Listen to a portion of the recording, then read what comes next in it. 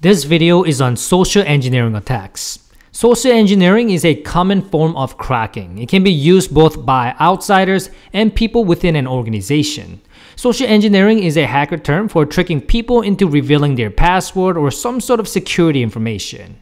It might include trying to get users to send passwords or other information over email as well. Phishing is an example. Phishing involves sending emails to hundreds of thousands or even millions of email addresses.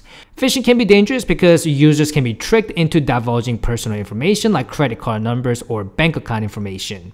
Today, phishing is performed in several ways: over phone, over messages, and so on. Simply put, phishing websites or phone calls are designed to steal money or personal information.